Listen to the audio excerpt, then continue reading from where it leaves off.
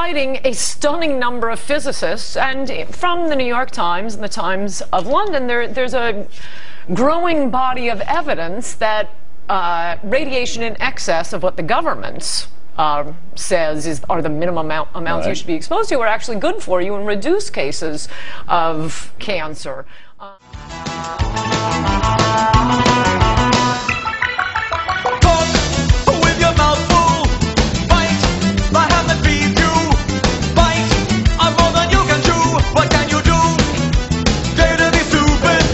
Sometimes the comments don't work for hours. Yeah, in emergencies, we have to turn the comments off, and sometimes that allows the site to go back up. It's not a conspiracy that sometimes comments are turned off. The comments have been turned off and on the last week because I make the executive decision. They go, well, we can't keep it up if the comments are on. Turn them off. In fact, turn them both off. Turn them off on InfoWars and Prison Planet for now.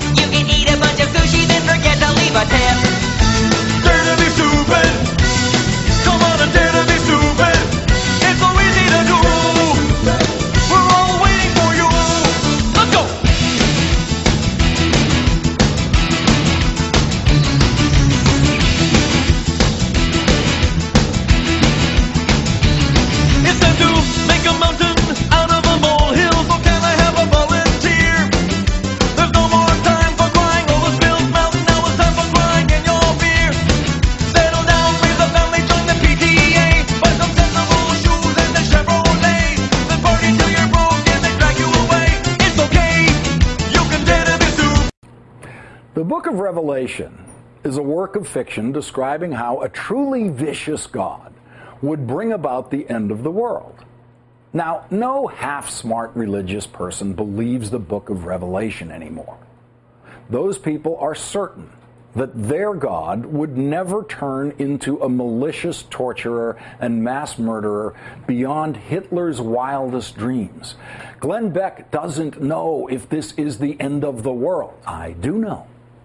Now, why would anyone listen to a guy who doesn't know if this is the end of the world when there's another guy on MSNBC at 8 p.m. and at 11 p.m. every night who can tell you with absolute certainty, beyond a shadow of a doubt, that it is not the end of the world? What do I have to do? Change the title of this thing to the It's Not the End of the World show with Lawrence O'Donnell? It's like spitting on a fish. It's like barking up a tree.